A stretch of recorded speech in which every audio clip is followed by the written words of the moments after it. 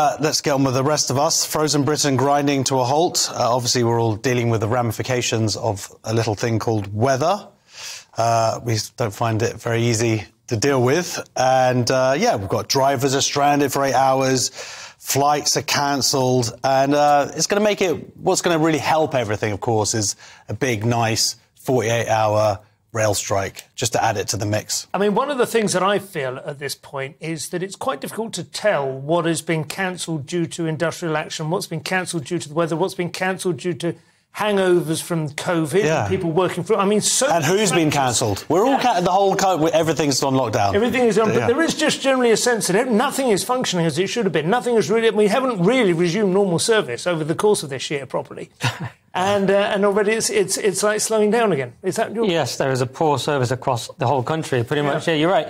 Yeah, it's amazing, isn't it? And we're notoriously bad at snow. It happens once a year. We're never prepared. Yeah. No. And it's funny, when we had the 40-degree weather, that was a deadly climate change. So presumably this is an ice age. I haven't seen as much about that. What's tragic is 800 schools were closed, but the kids still had to phone in and do video lessons, which is very cruel, because that's a real great day when the snow... You know, they're memorable days when snow is...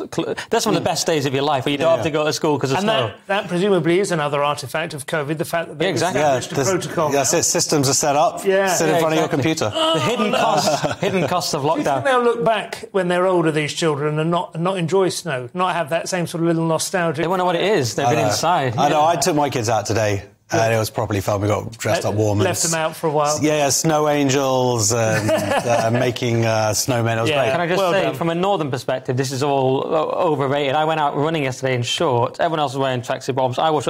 Granted, at the end, I couldn't feel my legs, but... to me, that's a mild day. I don't know whether you've had different... I mean, we were down on the south coast. It was cold, certainly. It was about 0 degrees. There was a bit of a light dusting.